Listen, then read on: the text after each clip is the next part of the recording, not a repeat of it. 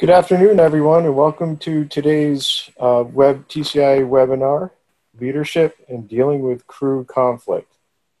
In order to be an effective leader, you need to understand your own strengths and weaknesses, and you need to leverage your strengths when dealing with conflict on your crew.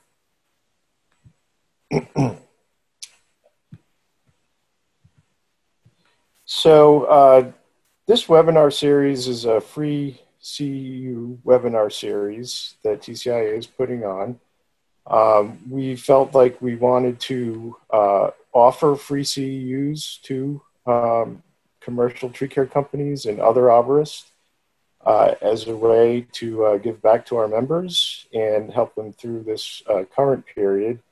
And we're also looking at ways we can improve our virtual and online offerings for the future. So I'd just like to go over some rules and guidelines for today's webinar. Your audio is muted as you enter. We do keep the audio muted to address ambient sounds and other things that can happen. If you have a question, you can simply go into the control bar, and depending on what kind of device you have, you may need to go into the spot where it says more, and in that spot, either in the bar or in the more tab, there'll be a chat feature, and you can click on that chat. As we're going through the workshop, if you have a question, put it in the chat, and there's also points where Skip Kinkaid, today's instructor, may be asking you questions, and you can put any answers you have in that chat as well. So that's designed to be an interactive feature for you to use. There's also an option in there where you can raise your hand if you have a question. We may not be able to get to all questions, but certainly if you have a question and you feel it's important, raise your hand so we can see that.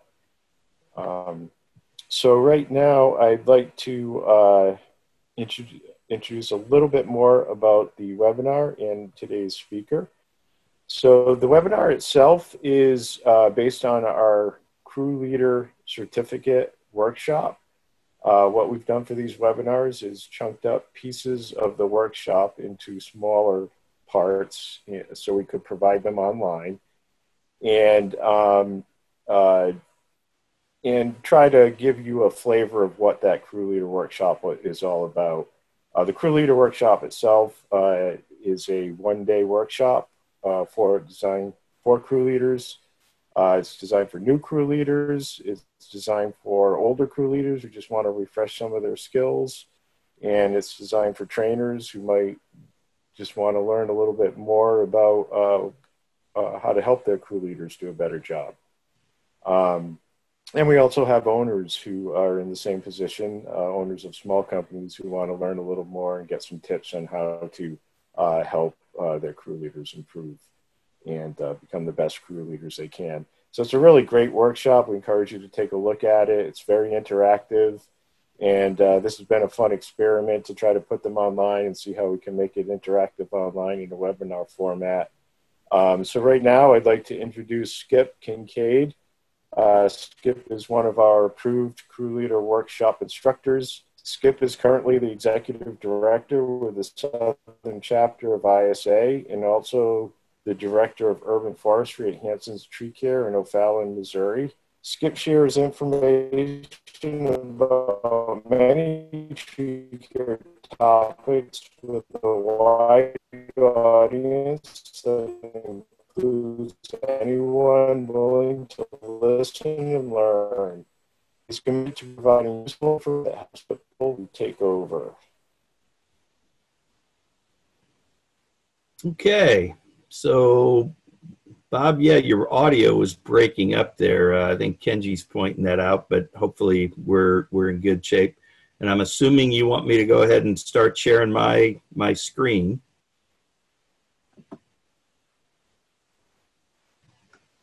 So I will do that, and I think we're good to go.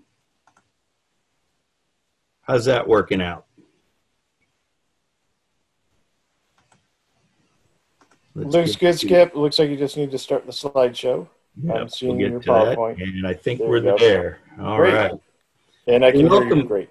Yeah. Well, welcome everybody. Thanks for joining us today. Um, Webinars seem to be all the rage right now, and of course, there's a good reason for that. I hope everyone is healthy and safe, and I hope they're working. I hope everybody's working, and I hope you're working safe. Um, I know a lot of the crews and a lot of the companies that I've been dealing with, people are still staying busy. A lot of us are considered essential services, so we're cranking it out.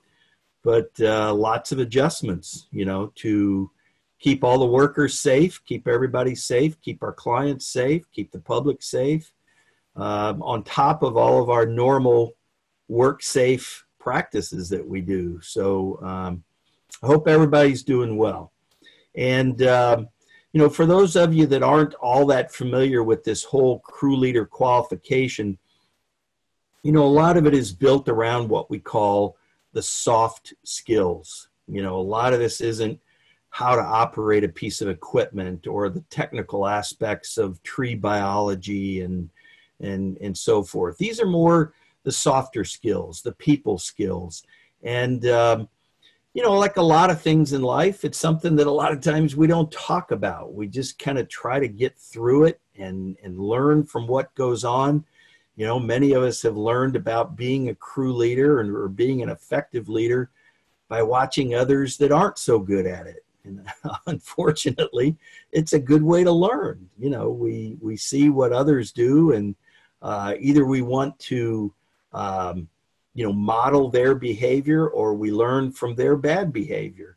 So in that vein, this whole qualification that TCIA has set up is meant to just to kind of give you a roadmap or some guidance on becoming a good crew leader and making sure that you can motivate your crew to be productive, to be safe, and to do good things.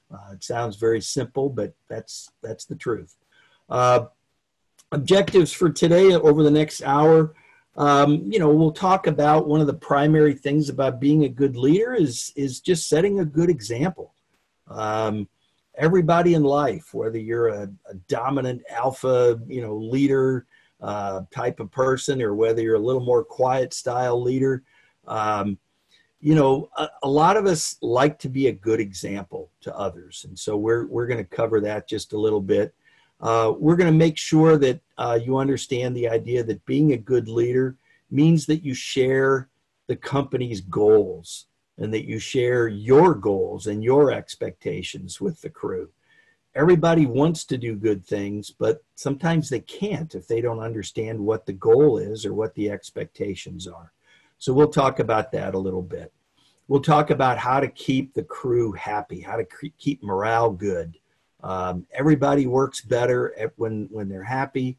The day goes better. The work is higher quality, and people stay more focused, to safety when their morale is good.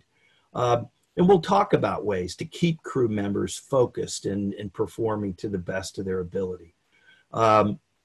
We'll talk about how we can delegate tasks to crew members to keep them motivated, keep them happy, keep them working, and to keep them in a learning mode.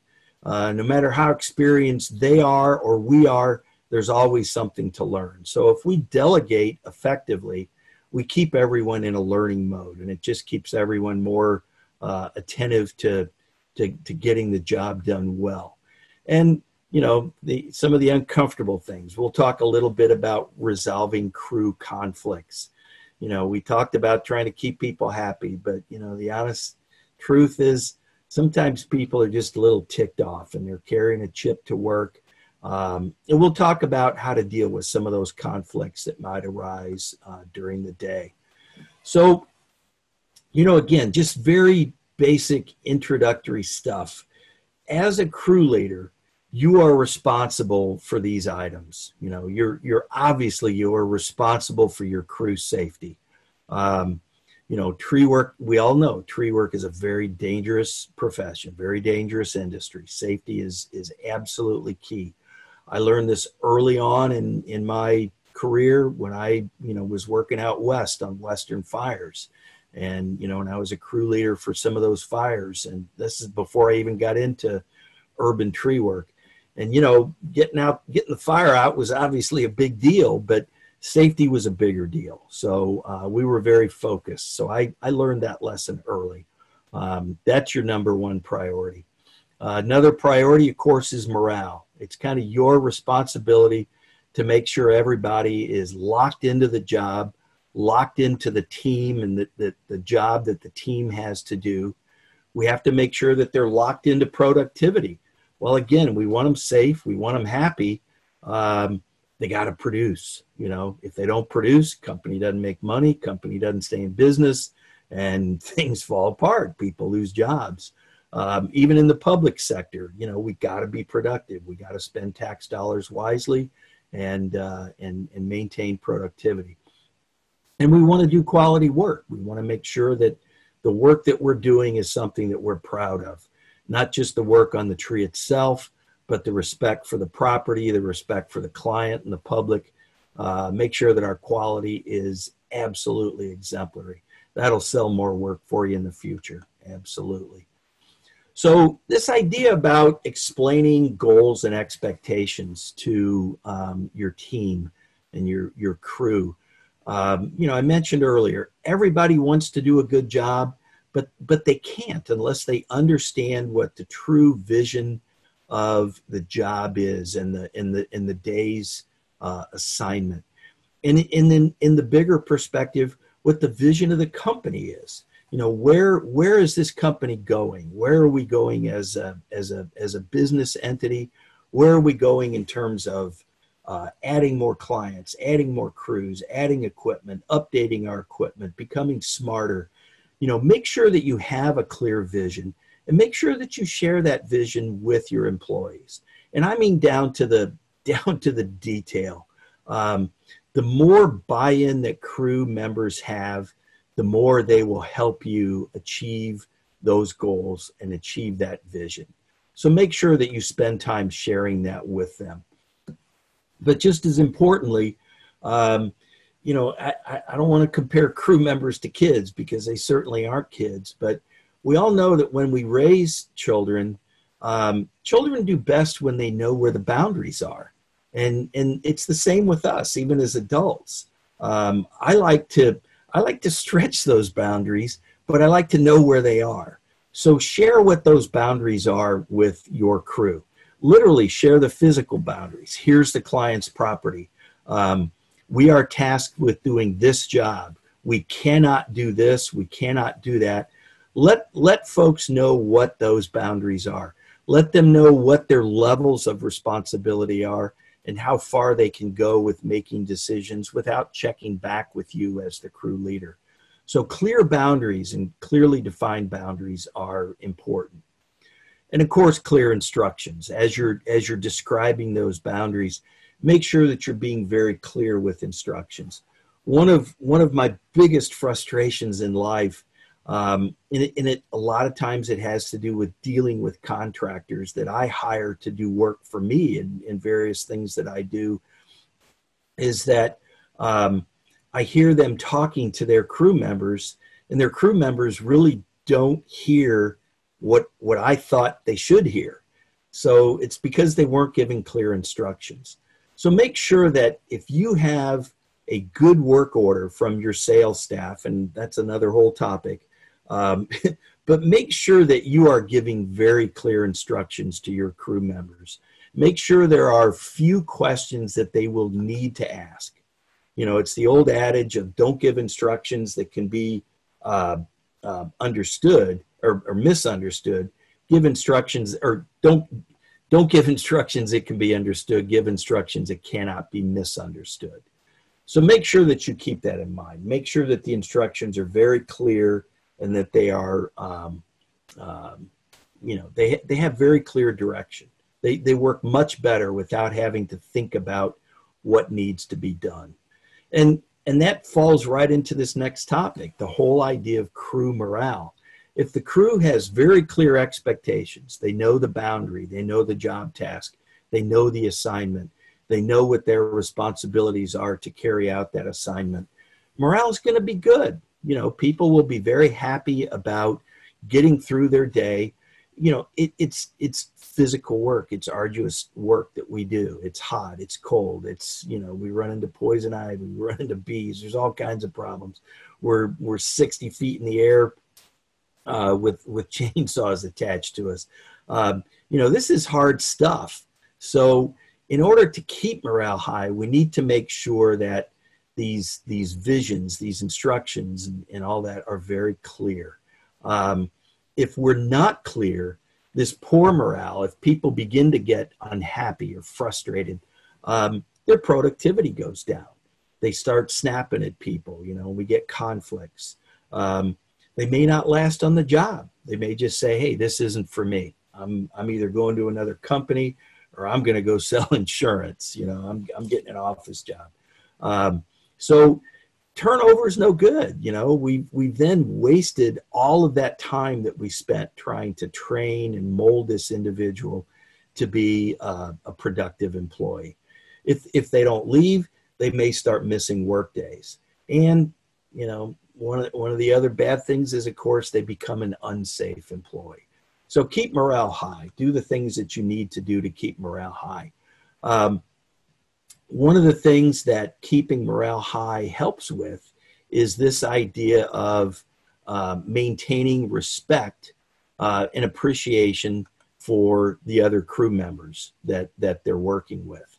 You know, we look at this slide, and of course, it looks to me like maybe they're doing a little bit of lion tailing here, but at least they feel good about it. So, you know, if crew members are respected, not only by the crew leader, but by other members, if you create an environment to nurture that respect and appreciation of one another, it's going to go a long way.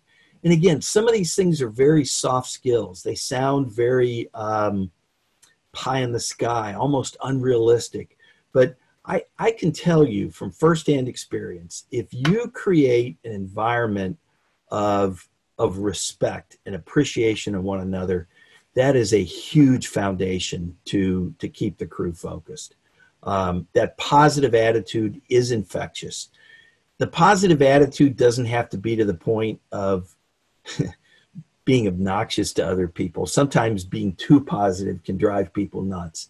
But find that sweet spot. Find that place where you have a positive can-do attitude and you treat people with respect and appreciation, and it will be returned. I can guarantee you that it will be returned.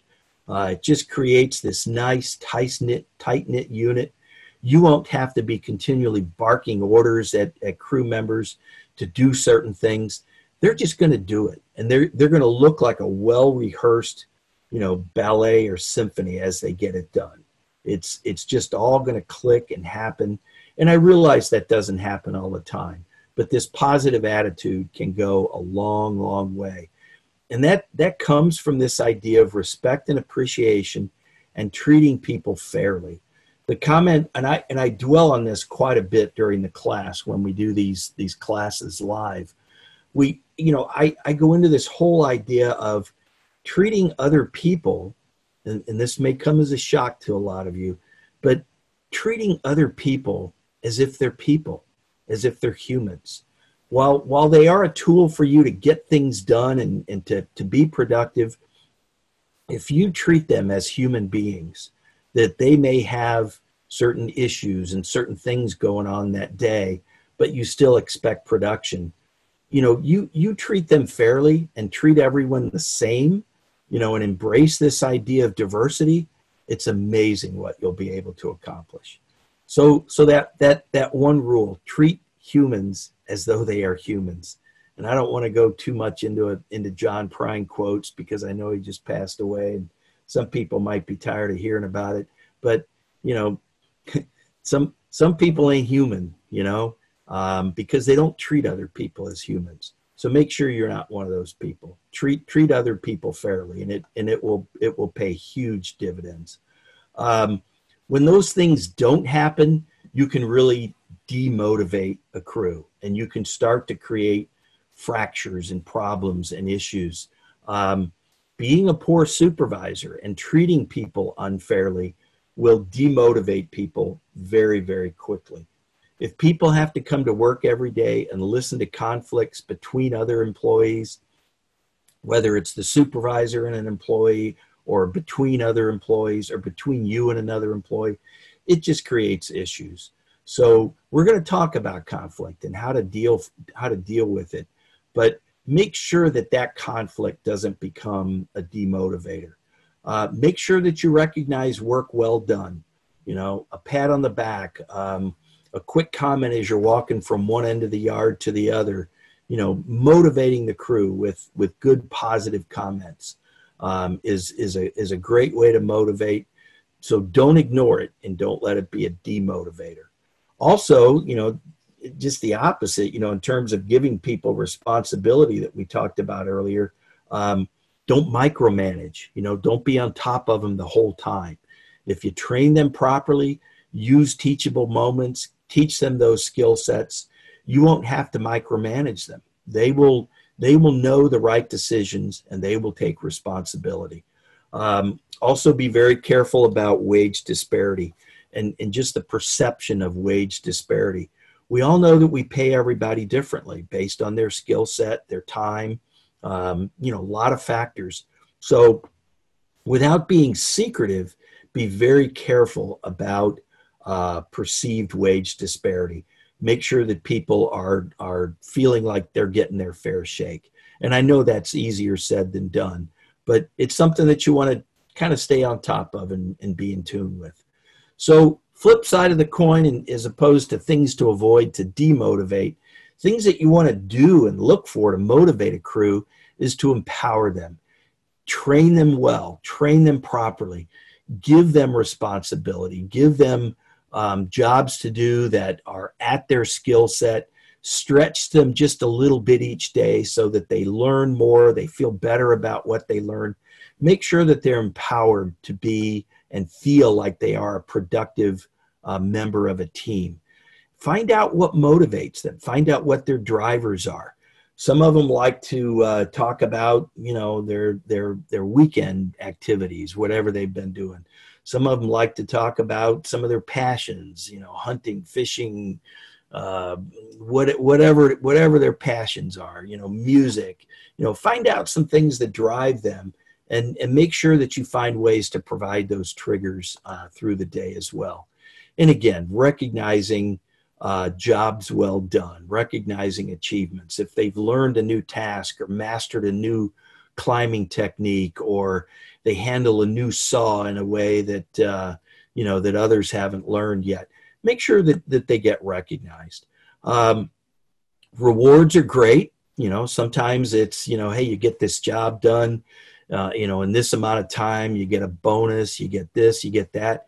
But and money is a good motivator, but make sure we use some of those intrinsic rewards as well. Just a little bit of added recognition, a little something to let them know that you're paying attention, and make sure that other team members, put other team members on the alert to look for those accomplishments as well. You know, rewards and recognition don't just have to come from you. If you can motivate the crew to recognize each other, it just makes that day more meaningful. It makes the work more meaningful, and you know, makes us safer and more productive. You know, the idea of delegating responsibility. One of the ways to recognize achievement is to make sure that you give somebody some added responsibility, so that when they accomplish a new task or accomplish something new, they feel good about it. They feel as though they're growing, they're progressing. Nobody wants to stand still and be stagnant. Others are more motivated about this than others. And you just have to learn to recognize which of those like that new added responsibility and how much of it they want. You know, there's a skill that comes with knowing what types of things to give them to do and how much you can give them to do. But it certainly helps to give them a good feeling about their growth as an employee, their growth as an arborist. It helps to ease your workload. The more you delegate, the less you have to do. gives you time to check on another crew or check on something else on the job site, or maybe even gives you a chance to pick up a saw or climb a tree and do some work yourself as well. Everybody likes to hear that.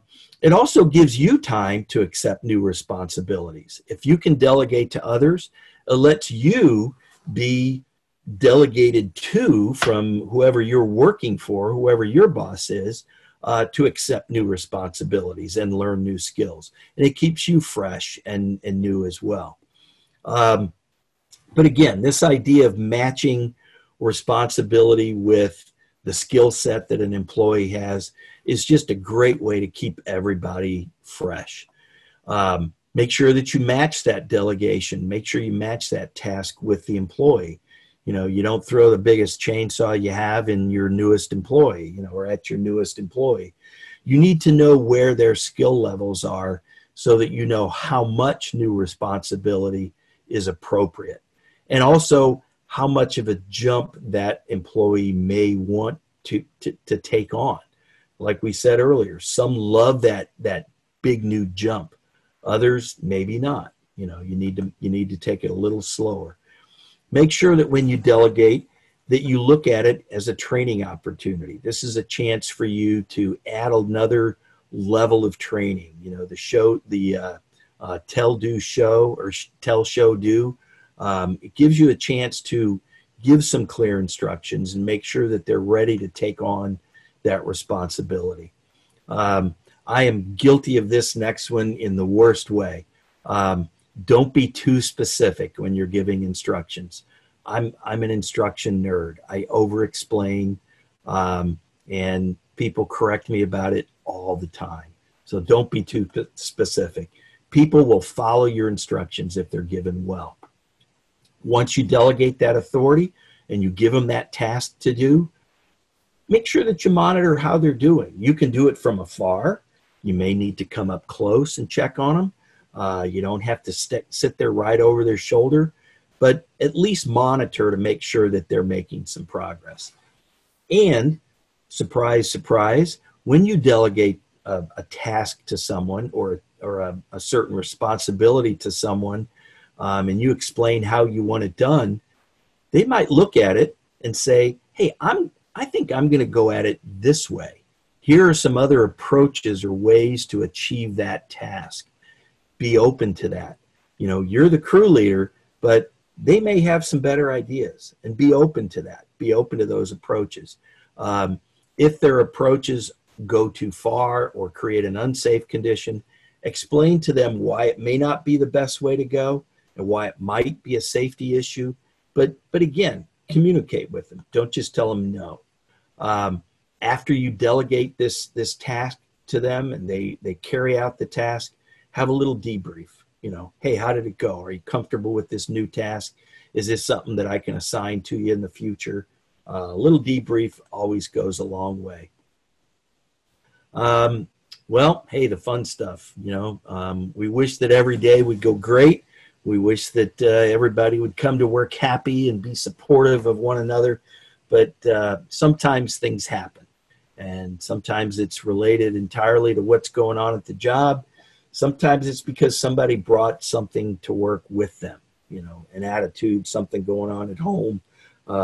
It certainly happens. You know, these days are very stressful.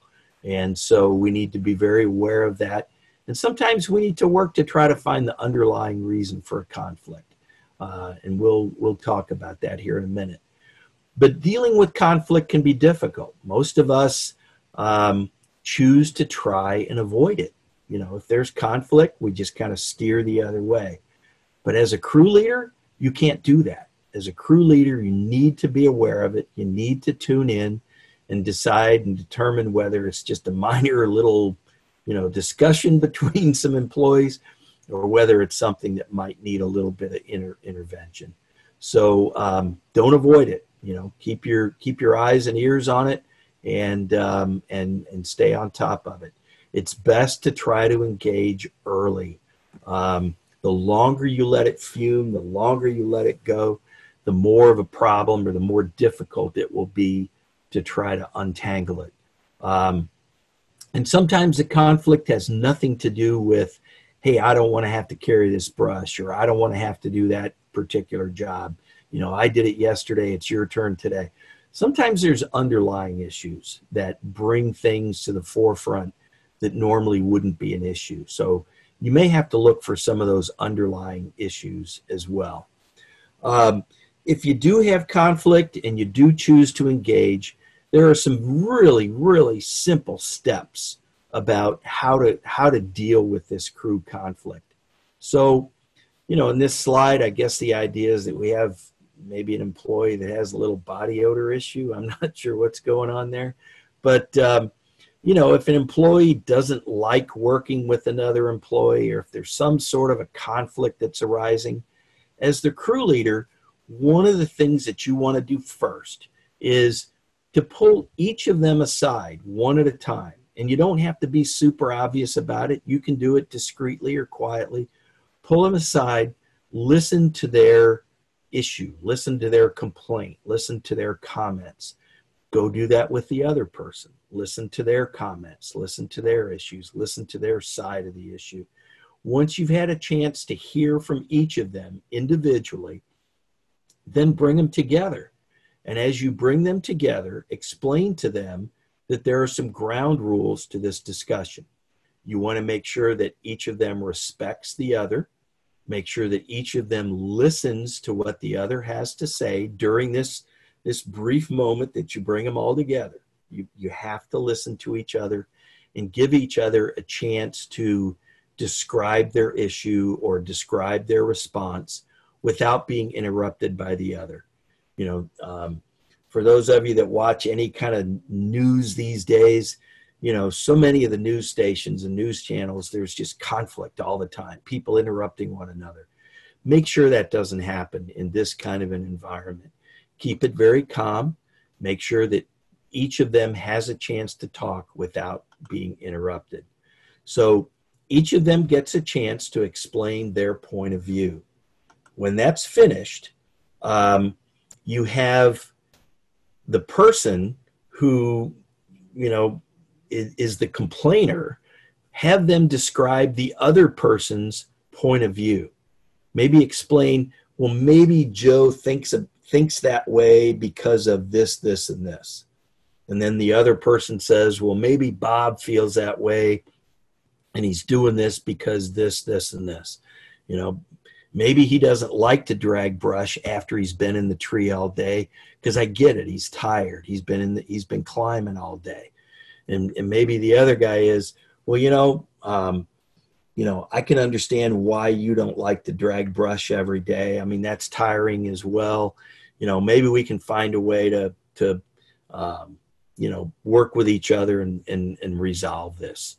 So just make sure that they each have a chance to tell their side of the story, and then have each of them explain the other person's point of view and why they might feel that way. Sometimes talking that out gives them a little empathy about why the other person feels the way that they do. And it also helps them to find some common ground and some mutual things that they can do. I understand why you need me to do this, because if I don't get this brush drug, while you're climbing, if I'm just sitting around, now we got a big pile of brush and it looks bad. It's more dangerous to untangle and feed into the chipper. Let them kind of work it out as they're talking to one another. And again, this is a pretty simple example. I realize some of these conflicts can get pretty messy, but sometimes what you can do is, rather than you inflicting a resolution on them and saying, I need for you to do this and this, sometimes you ask them to see if there are ways that this could be resolved, and see if they can come up with something. They may not. They may, you may end up with this as being a mutual disagreement on how things are going to be done, and then you may have to intervene with some instructions. But a lot of times, just bringing people face to face, having them talk with one another like this, and finding a way for them to hear each other out, it makes it a lot easier to find some resolution for these problems. The the perceived problem sometimes is way, way worse than the actual problem. So getting them face to face, letting them talk about these problems and letting them hear each other's point of view can be very, very enlightening. And you'd be very surprised how easy it is to follow those steps. Again, just kind of quick review on this. You talk to each of the individuals, hear their side of the story, talk to them alone, and you don't have to just scream at them and call them over in front of the other one. You can do this very discreetly. You can find a time to pull them aside one by one and talk to them. If it's a safety violation, you may have to jump in right away. But discreetly, just talk to each one of them, then bring them together, let each of them tell their story to the other side, hear what, let them each hear what the other one has to say, and then let each of them describe the other person's point of view. And very often they will find this common ground, and they will find that they are dependent on each other to get a job done, to get through the day, and to be safe. And they will find a way. You may have to prod them a little bit, but they will find a way to resolve this conflict or resolve this issue. It takes time. This isn't something that is done in 1 or 2 minutes. But if it's a big conflict and it is allowed to carry on every day or over time, it can become very, very dangerous and very unproductive. So taking some time, taking 15 minutes or more to resolve this conflict can be time well spent. I know most of us get caught up in the day with continual production, but you'll find that the most effective crews, the most productive crews are the ones that are taking time to plot out a strategy for the day, to plan for the day, and to also plot out a strategy and plan for how they're going to deal with some of this resolution as well.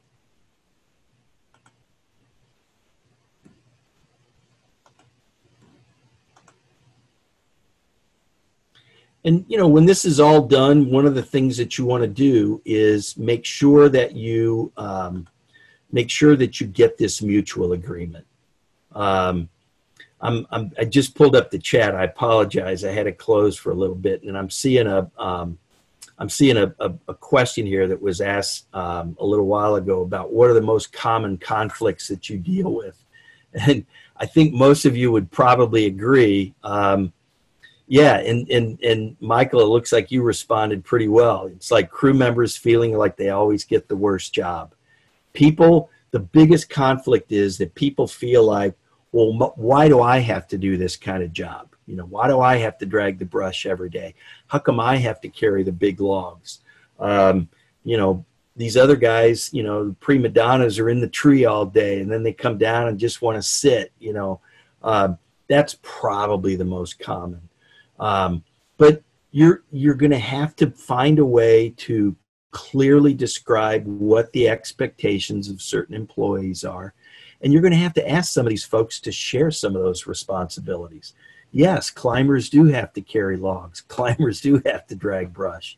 But sometimes they're paid a little differently. So, you have to keep them busy doing the work that's at their skill level and their pay grade, but they can't ignore the other jobs that need to be done as well.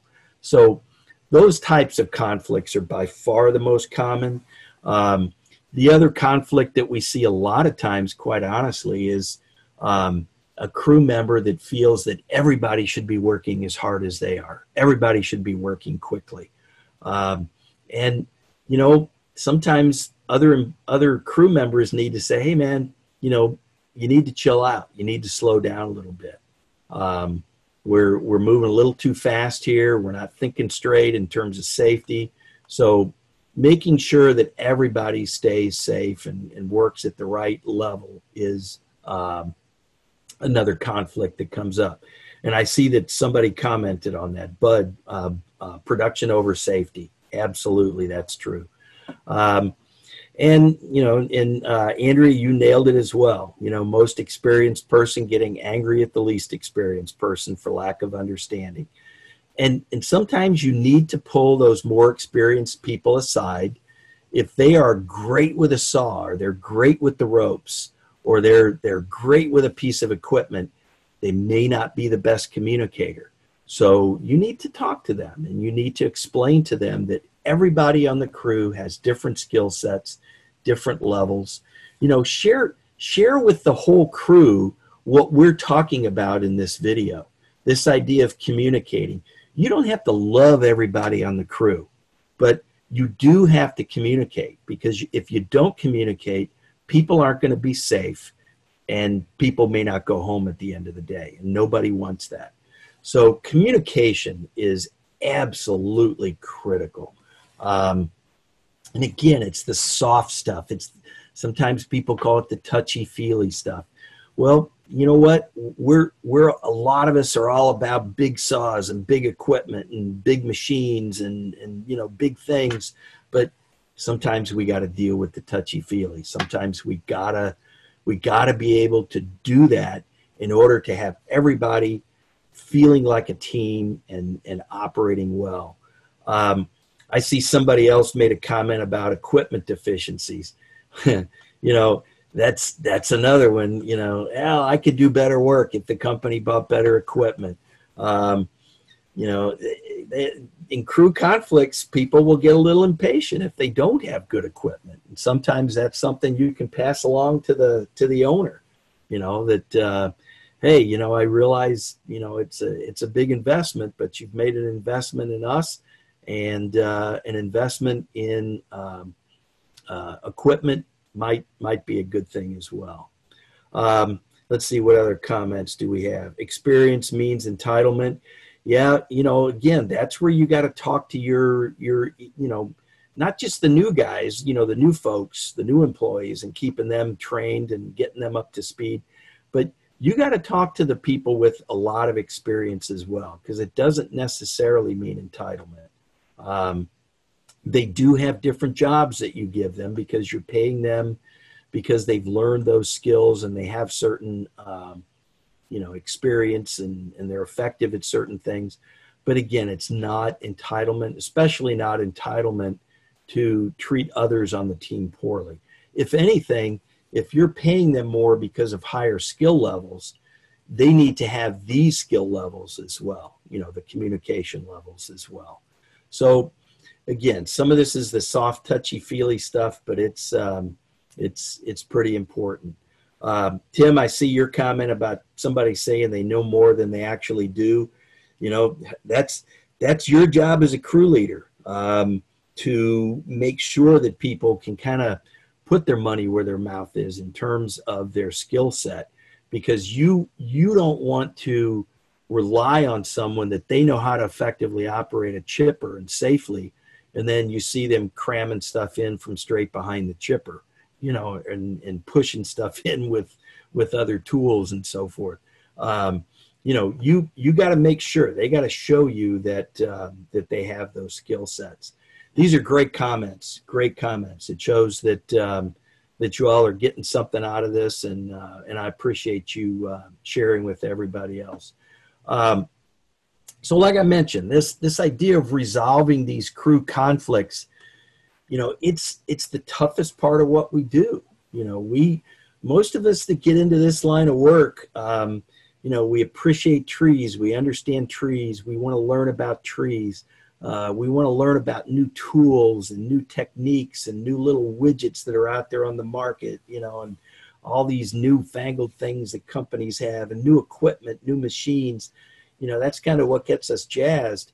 But, this idea of communicating with people is just as important as everything else that we do at our job.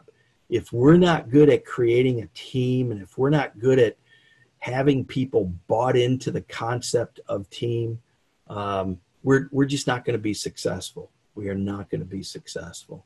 And, at the crew leader level, if we're not successful in resolving these conflicts, and we think that it's something pretty serious that's going to have some potential safety impact or some big repercussions in terms of somebody quitting, make sure you go to the next level. Make sure you go to the supervisor or the company owner, depending on how big your company is.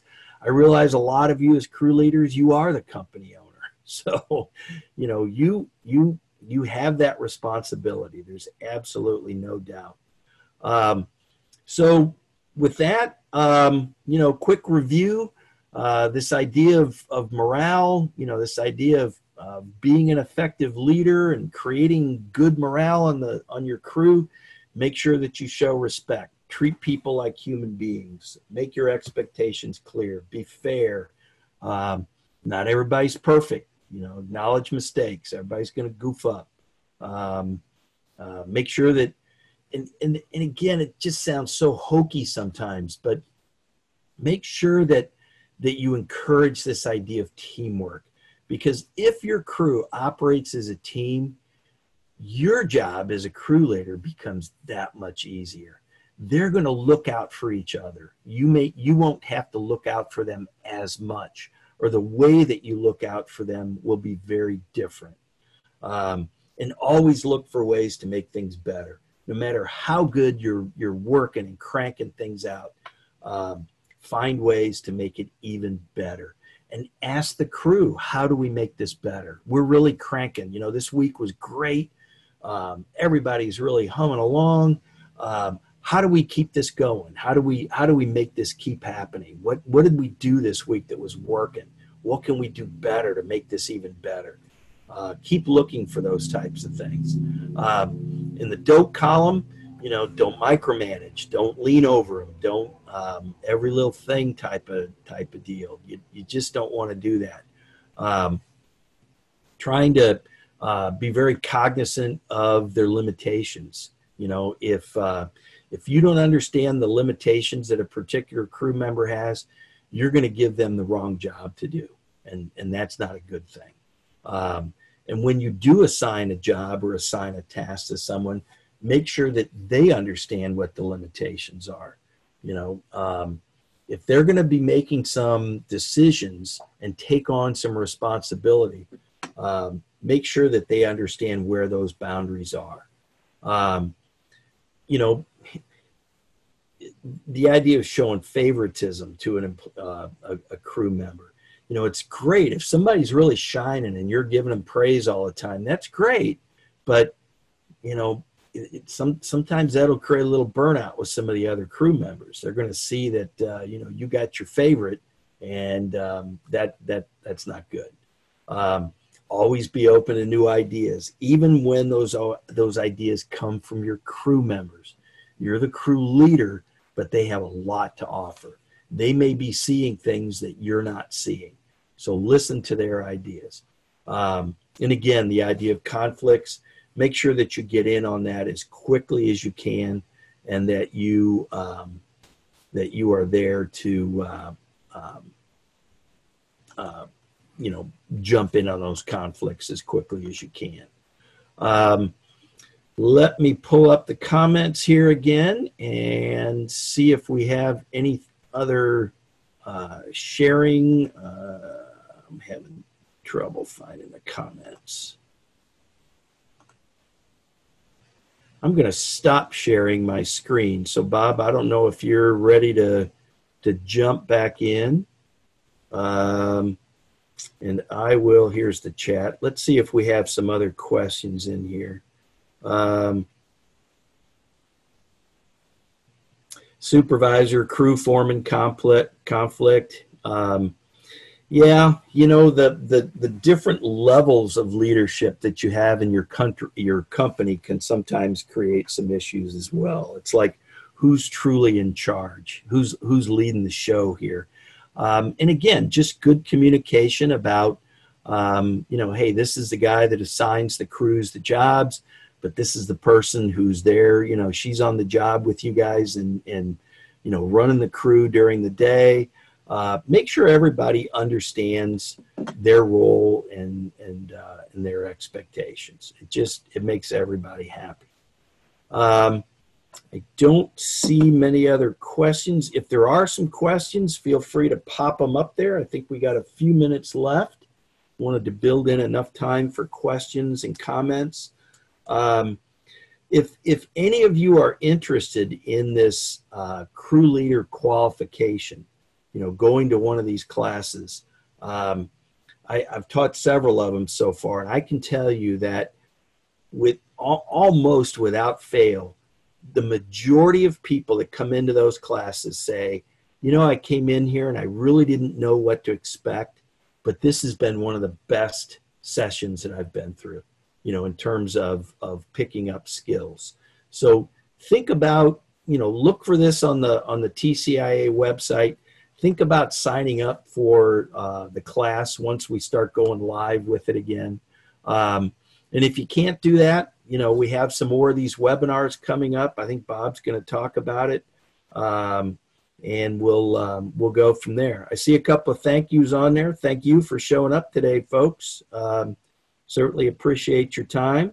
And Phil, Pete, Sandra, thank you very much. Appreciate it.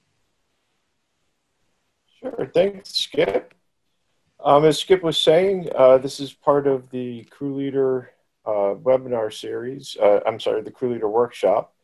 And typically during this portion, we also have activities. So the participants will actually do some role playing and try to work on some of those crew conflict solving skills. And they'll work on that little example that Skip gave on one method to reduce crew conflict, where you take them aside separately and have them individually explain their issues and then bring them back together. So during the workshop, they'll actually role play that and try to work on that. And it just leads to great conversations. So I'd encourage you to take a look at that once we have those on our website for the upcoming year.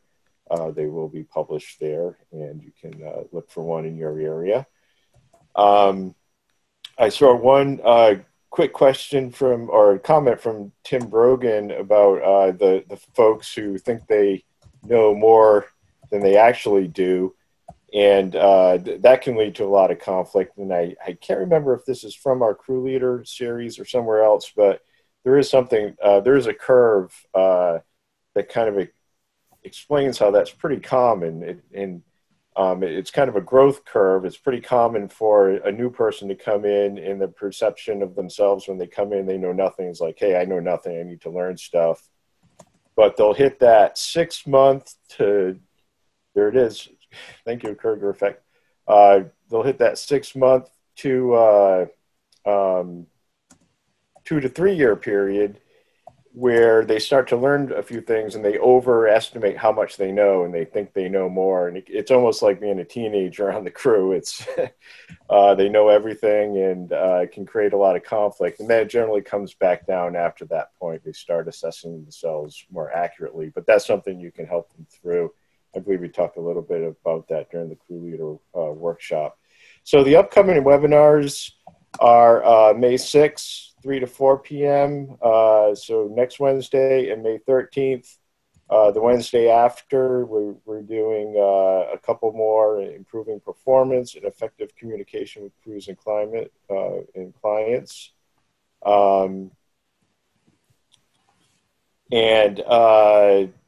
Also, the webinar series plan, it's going to be up on our website. You can go to Zoom. You can go to this link here and register, but it's also on our website. It's on tcia.org in events and education and events. So tcia.org /education and events, and you can find our webinar page under that as well. So I encourage you all to go there. There's other webinars we offer as well. I'd like to thank you all for joining us. I hope this was helpful, and I look forward to seeing you next week, and have a safe and productive week. Thank you. Thanks, everybody. Thanks, Bob.